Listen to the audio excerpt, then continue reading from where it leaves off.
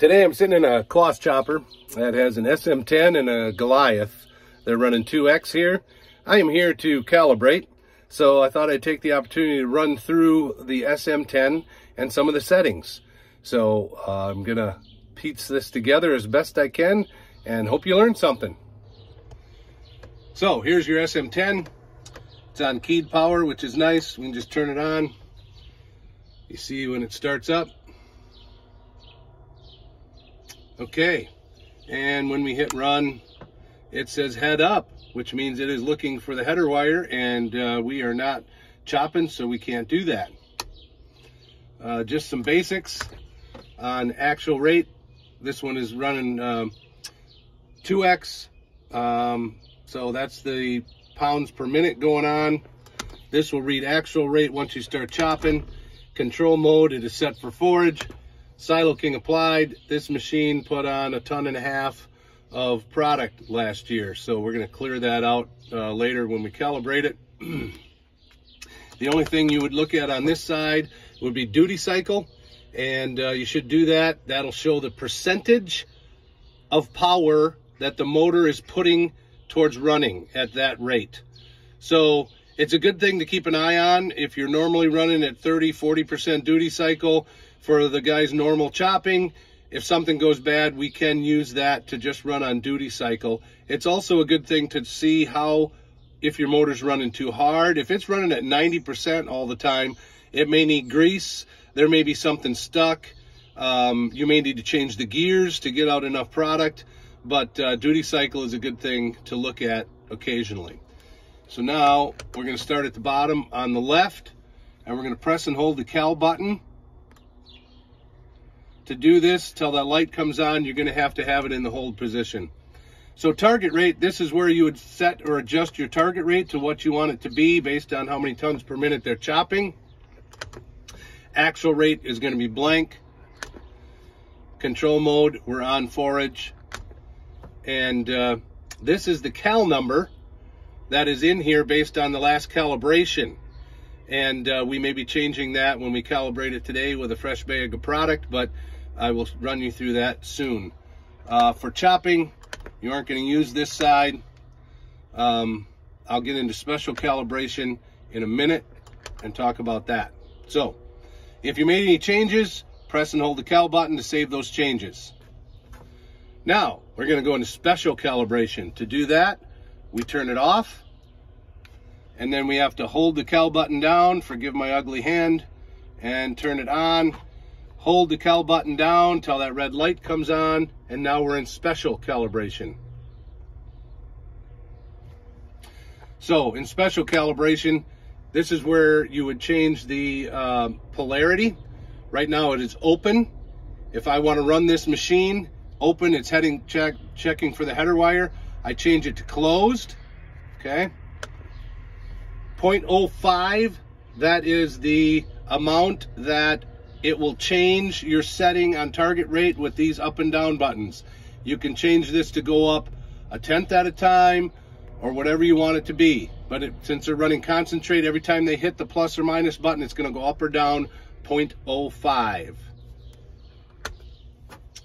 That's a number you're not going to change. Then when we get around to this side, duty cycle here is set at 14. That is the minimum percentage that the motor will run. Okay, so on some, we've had a hard time getting them to start up, so we've changed this number higher. But if you change this number higher to, let's say, 20, to give it a little more kick at the beginning to turn it over, you have to be aware that this will not run below 20% duty cycle, so it won't go any lower than that. So we recommend 14 as your minimum duty cycle, and then it's set as 90 for your maximum duty cycle. So this machine will not run over 90% of power. Now you can bump this up to 100 if you're struggling to get enough out and you're constantly running high, but I think we should change the gears if we're at that point. So 90%, if we're running this motor at 90% for a long period of time, we need to change something. So those are what we have set that at. So Now that I changed the polarity to closed, I'm going to press and hold this Cal button to save that. And now, when I hit the run button, it no longer says header up. Right now it's saying no auger. So what I'm going to have to do on that is maybe grease this thing and give it a turn, or check the chain, because it is not turning right now. Okay, this machine, that's probably typical machines that haven't run in a while. It's got some wet grime in the bottom of it. Nothing too bad, but that could be causing a problem. I tried to turn the shaft. It does turn, but pretty hard. So I'm gonna put some grease in it. Probably gonna take the chain off and just turn that shaft easily.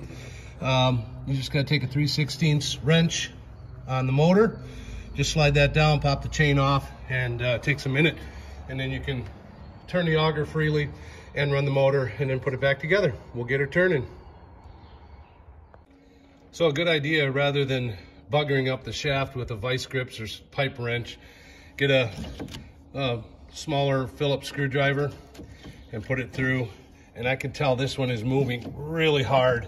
That should move very freely. So we need to clean her out a little better and give her some grease, and then she'll turn.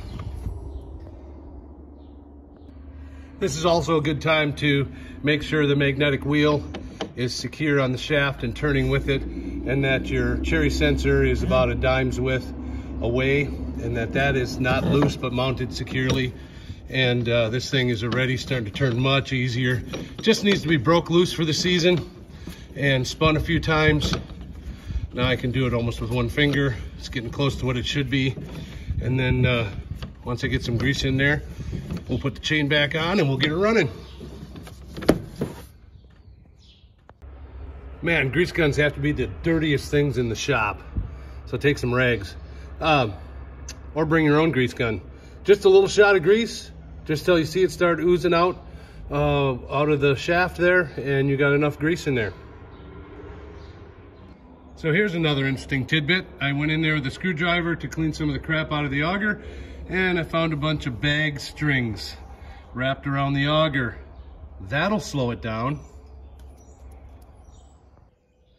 I went ahead and gave it a second shot of grease, and now it's really turning really easily. That's where we want it to go. So now we're gonna put the chain back on. First, look at the chain, make sure all the links are free, and then it's just as simple as putting it on here. And now that this is turning freely, it'll turn as you slide the motor up. You can always do it one-handed. Slide that motor up, your chain is tight, get your 3/16, hit those 4 nuts, and you're ready to put the cover on. We're gonna go back in the cab and run it. Okay, now we're gonna see if she runs. Put a new zip tie on there so we can see it spinning, and we're gonna hit run. And there we go. It is turning. And our target rate was 0.4. She got right up to 0.4, no problem. And our duty cycle is running 29. So nice and easy. It's putting on what we need. So now we're going to put some product in there, weigh it out, and do a calibration.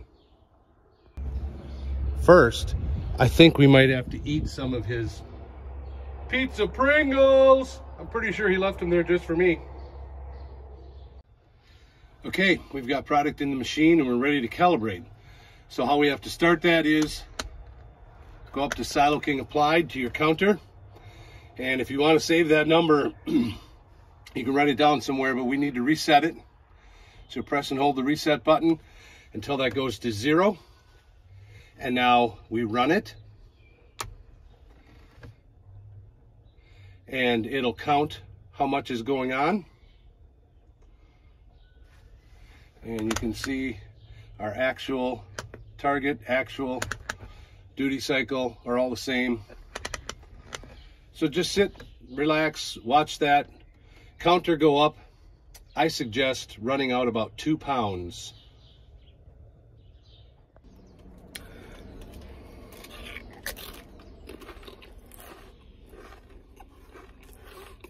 As I sit and enjoy my stale Pringles, I gotta let you know, this machine would not have run this spring.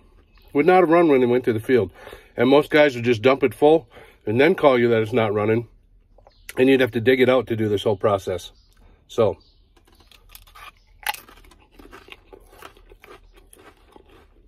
do it early. We're at 1.5 pounds. Time to move.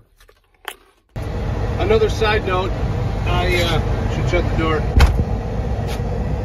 The duty cycle dropped because I started the machine.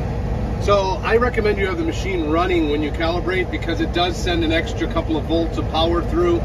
I got 1.4 pounds when it said it put out 2 pounds. So I'm going to run it again while it's running and see if I get something different this time with the machine running. The duty cycle tells me it's running different. It was 29 to 30, now it's 26 to 27. So we'll see what we get. Sorry, lots of information here, but I put the idle up to half to see if more RPMs would make a difference. My duty cycle is still bopping between 26 and 27, so that did not make our machine run any differently, so it just needs to be idling. Okay, we got a little more out with the engine running. We went from 1.4 pounds to 1.5. Now you come back in here, you're still at 2 pounds, you're on your counter. You press and hold the cal button, now the light comes on, and that shows you we were at 663.6, okay? Now you tap the cal button, just a tap, and it shows you what it said it put on, and the cal is flashing. Now you adjust this up or down to what you actually put in the machine. Sometimes you have to hold this button and play with it a little bit. It doesn't move very easily, but we got to move this down to 1.5. Hold it until it moves. It will move. Sometimes they're finicky. So we put 1.5 in there because that's what we weighed. And now we tap the cal button again, and it put a new number in there, 851.1. Interesting. I calibrated this machine last year at 663. So this shows the difference that has to happen, why you need to calibrate these things. Now I'm going to run it again. We're going to go back out of cal. We're going to press and hold this to save it. We're going to reset our counter to 0, and then we're going to run it again and see what we get out. Our duty cycle went up a little more, so the higher the cal number, the faster it's going to turn. So our duty cycle went up from 29 to 31.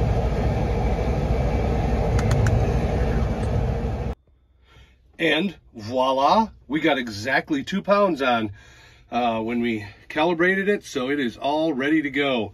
Now all we need to do is change the polarity back so that it's ready to run on the header wire. So we turn it off, we hold the cal button down and turn it back on to get in special calibration. Once we're there, we go up to where it says closed. We change that to open. We press and hold the cal button. And now if we hit run, it says head up. So they are ready to chop. It is calibrated. All we got to do is put the cover on, put the hose back on, and rock and roll.